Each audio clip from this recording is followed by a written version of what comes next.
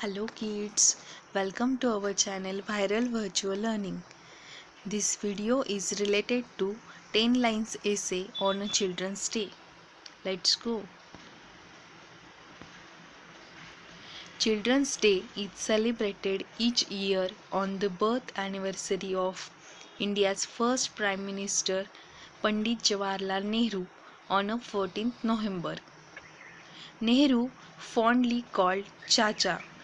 Nehru was born on 14th November 1889.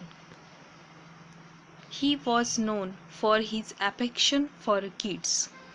Nehru considered children as the real strength of a nation and a foundation of society. Children's Day is celebrated across India to increase awareness of the rights, care, and education of children. The day emphasizes the importance of giving love, attention, and affection to children. Before 1964, India celebrated Children's Day on 20th November, according to United Nations. After the death of Pandit Nehru in 1964, it was decided that his birthday is celebrated as Children's Day. On the occasion of Children's Day, school organizes fun and motivational functions.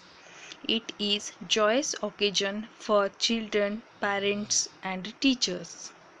Happy Children's Day! Thank you.